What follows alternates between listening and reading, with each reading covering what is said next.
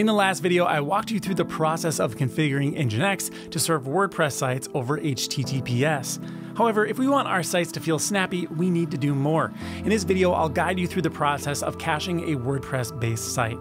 Caching will increase throughput, which is basically the number of requests per second that your server can handle. It will also decrease response times, which means improved load times. So how bad is WordPress performance without caching? Let's find out. I'm going to show you how the site we have already set up will handle traffic without any caching at all. Now, it's difficult to simulate real web traffic. However, it is possible to send a large number of concurrent requests to a server and track the time of the response.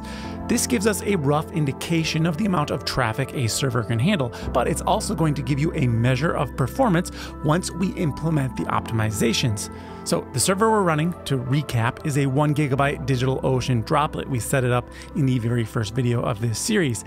I'm using loader.io to send an incremental amount of concurrent users to the server within a 60-second time period.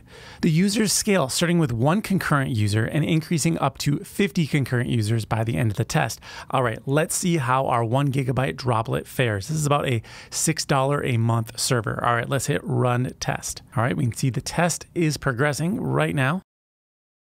If you watch up here, you can see our response time gradually climbing. So the average response time is now about 138 milliseconds. All right, we've made it to the end of the test, and you can see our response time right here has climbed up to 314 milliseconds. And if you track that as the clients are added, you can see the average response time goes up and up and up as our server scales with the number of concurrent users. That means that the more visitors on the site, the slower it will load. All right, it's time to optimize. Let's talk about Object Cache. An Object Cache stores database query results so that instead of running the query again the next time the results are needed, the results are served from the cache. This greatly improves the performance of WordPress, as there is no longer a need to query the database for every piece of data that's required to return a response. Redis is the latest and greatest when it comes to object caching. However, popular alternatives include Memcache and Memcached. To install Redis, let's connect to our server, then type sudo apt install redis-server. Yes to continue. And now Redis is installed. Of course, we want to restart PHP here to make sure that everything is loading properly. Sudo service PHP 7.4-fpm restart.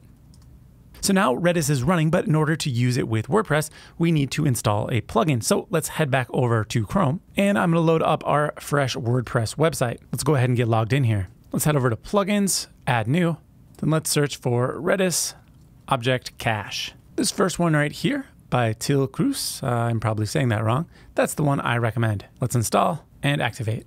Now that it's installed, let's go over to Settings, Redis, and let's enable the Object Cache. Now this is also the same screen you can come back to if you need to flush the cache when needed. Now, I'm not going to run the benchmarks again right now, as the results won't have dramatically changed quite yet. We will be running them again a little bit later. Now, although object caching reduces the average amount of database queries, say the front page has 22 and you turn on object caching, it might go down to about 2. Now, that's going to be theme and plugin dependent. Whatever you're running on your site will impact those numbers for sure, but the database server is still being hit.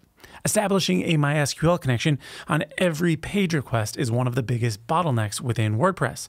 You can use a plugin like Query Monitor to check your average database query time. We found that when we turned on object caching, our query time was decreased from 2.1 milliseconds down to just 0.3 milliseconds. But in order to see a big leap in performance and a big decrease in server resource usage, we must avoid a MySQL connection and PHP connection altogether. Enter page caching. For many sites, content is rarely updated. Therefore, it's not efficient to load WordPress, query the database, and build the desired page on every single page request. Instead, we can serve a static HTML version of the requested page. Nginx allows you to automatically cache a static HTML version of a page using the FastCGI module. Once you've visited a page, any subsequent request to that page will receive the cached HTML version without ever hitting PHP or for MySQL, which means you will have a happy server. Getting set up requires just a few changes to your Nginx server block. This is a good time to point out, if you'd find it easier to see the whole thing at once, you can download the Nginx config kit now. That's going to be the last article in the written version of this guide. I'll also be going over it in the last video of this series. Assuming you're still with me, let's go ahead and open up our virtual host file. I'm going to go back to the written version of this guide, and I'm going to grab this command right here. I'll copy this, paste it into our text editor, and of course, update my domain name. Copy that, head back to our SSH connection, and paste in the command. Once you're inside the Nano editor, we're going to bounce back over to the written version of the guide, and there is a line right here that I need to copy. Of course, once again, I'm going to paste this into my text editor so I can update both the domain name as well as the username. I'll do a search and replace here, Command or Control F, search for the domain name ashleyrich.com, and replace that with your own domain name. Great, we're not done yet. We also have a username to update. Right here is an Ashley. I'm just going to go ahead and type in my username. We'll copy this and head back over to our Nano editor. And right before this first server block, I'm just going to paste in that line. Now you'll notice that I'm storing my cache within my site's directory on the same level as the logs and public directories. Next up, we need to instruct Nginx not to cache certain pages. Let's go ahead and add a directive so that screens and pages for logged in users and admins are not cached. Back over to the written version of the guide, I'm going to copy this section right here. Back over to the Nano editor, this section should go before the first location block right here. I'm going to go ahead and add a little bit of space, paste it in. Next up, we need to find the PHP location block and add a few more directives. I'm going to scroll down here, and sure enough, here is the PHP location block. I'm going to go right towards the end of the block, head over to the written version of this guide. Here is the next chunk of code I need. I'll copy this, paste it into my text editor, update my URL, of course, copy, back over to Nano editor, and paste it in. Notice how the FastCGI Cache directive matches the key zone set before the server block back at the top of the screen here. Back down in the PHP location block, I want to point out that you can change the amount of time that the cache is valid for. Right now it's set to 60 minutes. You can go ahead and update this to whatever you like. However, the default of 60 minutes is a good starting point for most people. If you do change this, you should also consider scrolling way back up to the beginning of this configuration file under the fast_cache_path line. At the very end, there's something that you'll see that says inactive. It also has a value of 60 minutes. Let me go ahead and scroll over to it. This inactive parameter specifies the length of time cache data is allowed to stay in cache without being accessed before it's removed. So you probably want to tweak this so that it matches how long your cache lives. All right, once you're happy, go ahead and hit Control X to save, return. And next, we need to add some directives to our Nginx configuration file. Back over to the written version of the guide, here's the command to open up the Nginx config file. I'll copy that, paste it in. First up, we need to add directives that instruct the FastCGI module on how to generate key names. Let's go ahead and find the gzip settings. Scroll down, here they are. Now heading back over to the guide, we're going to copy and paste this block right here and paste it in right below the gzip settings. Save your configuration and restart Nginx. Sudo service Nginx restart. Now let's visit our site and check out our headers. We should see some extra parameters that confirm that our cache is working. So with the page loaded, I'm going to right click, go down to inspect. I'll choose network. Let's reload the page one time. I'm going to go ahead and choose the location right here. And we see the headers right at the top. Now, if we scroll down a little bit, we'll see our cache right here. If it says hit, that means your page was cached. If it says miss, it means your page was not cached. You should try refreshing if you do get that message. You might also see bypass, which means the page is cached but not being served. This will be when you're logged in as an administrator or a logged in user. All right, the last step here is to install the Nginx Cache plugin, also by Till Cruz. Back over in the WordPress admin area, we'll go to Plugins, Add New, search for Nginx Cache. Here it is. Let's install and activate. Now we can go over to Tools, Nginx Cache. Just a couple settings here for the Nginx Cache plugin. First, we need to enter our cache zone path. This is going to be the same directory that we set up inside of our zone file. It's going to be the fastCGI_cache_path. Let me go back over to the Nano editor and just grab this. Remember, it was the top line. For us, it's going to be something like /home/username/ your domain name /cache. I'll copy that and paste it in. Next, I'm also going to check this box to automatically flush the cache when content changes. Hit Save Changes, and my settings are changed. change. Now I can also manually purge the entire cache from this menu right here in the top menu bar. Now, of course, there's also a command to purge the entire cache if you've been locked out of your server. Let's say your site won't load because it's been caught in a redirect loop. You can go over to the written version of this guide, grab this command, and just paste it in through SSH. All right, next let's talk about WooCommerce. Now, page caching is something that you're going to want to enable for the majority of front-end pages out there, but there are times when it can cause issues, particularly when you're doing any sort of e-commerce. For example, in most cases, you don't want to cache the shopping cart or the checkout pages because they're generally unique for each visitor. You also wouldn't want visitors seeing the contents of another visitor's shopping carts.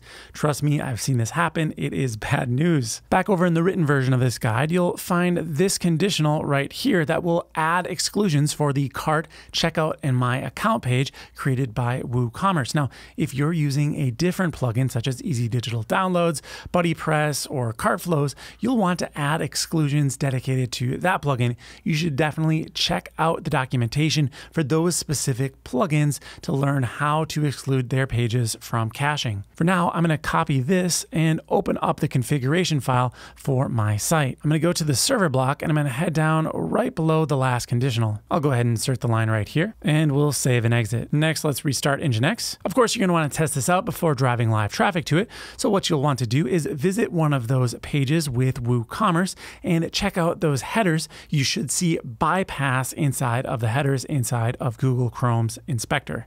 So now it's the moment you've been waiting for. How much better is WordPress's performance with caching enabled?